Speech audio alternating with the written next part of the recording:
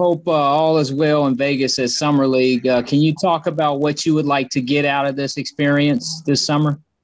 Uh, Basically, just to showcase my skills, showcase how much time I've been putting out, especially throughout the whole year of having a tremendous set of guys that we have on my team.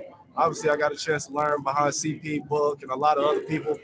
And basically, what I want to get out of this is basically just to go out here and have fun, showcase my skills, showcase that we can basically come out here and just play hard and hopefully just carry on for the next season coming up.